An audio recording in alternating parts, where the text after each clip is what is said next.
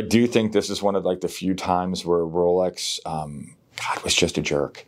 They could have done this very, very differently. They just really muddied the waters on this whole thing. So yeah, it's kind of interesting how they rolled this whole thing out. So we'll get into it.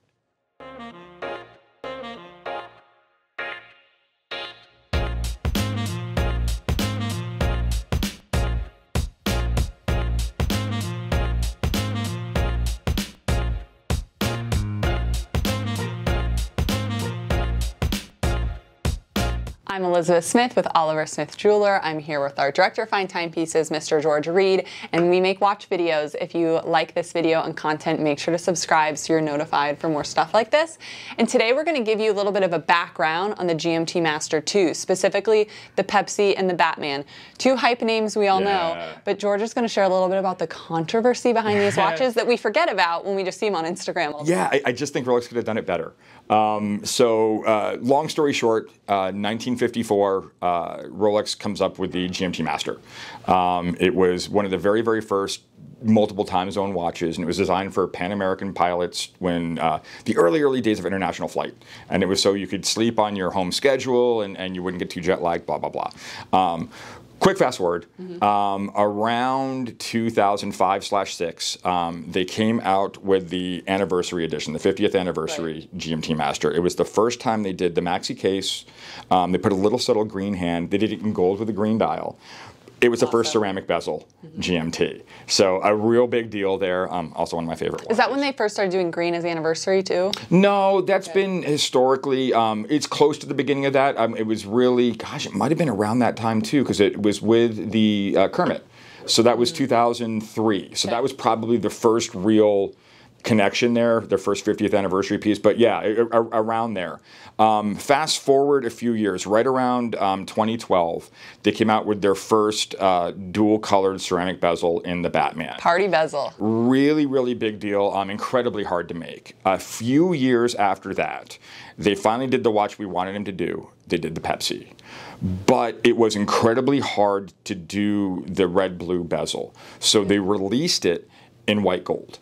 That was the very, very first version, and it was on an oyster bracelet. More expensive because it's hard to make? They were hoping to tamp down desire for it. Yeah, I want to say it was $40,000 when it first came out. Exorbitantly expensive. Yeah. And it was, if you saw it, you were like, oh wow, that guy's got the watch. Fast forward a few years.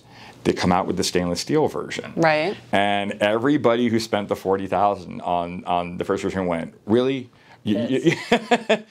But the tell was they did it on the Jubilee. Okay. So if you saw it on Jubilee, it was stainless steel. If you saw it on Oyster, it was the white gold. And to me, this was historically appropriate.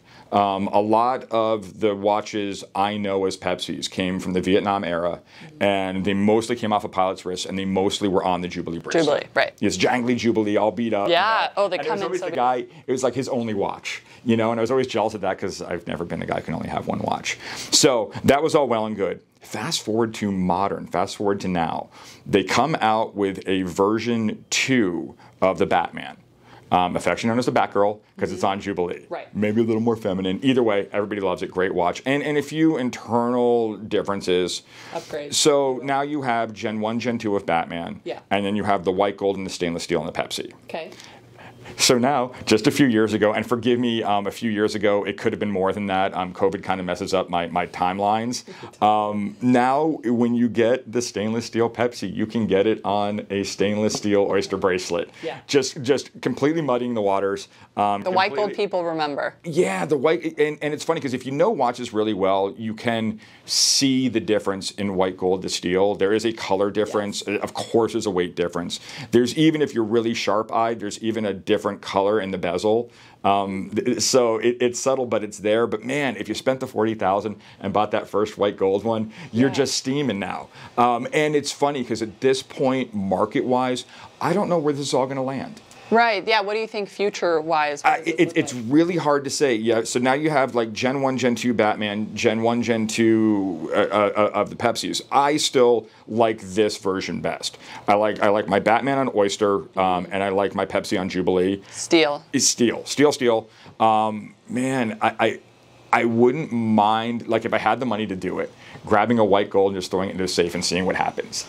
Sure. Yeah. You know, is it a bet? I don't know, but it's a really, really cool watch, and I hope it doesn't get lost to obscurity because of all the muddied water. Yeah, and all the changes to it. What do you think, they're going to come out with anything in the future? Well, so they came out with their latest GMT, which I'm calling the Riddler. Yeah. Because it's We tried to get that to take off. Yeah, and it's just, I still have a lot of question marks with the watch, hence the Riddler.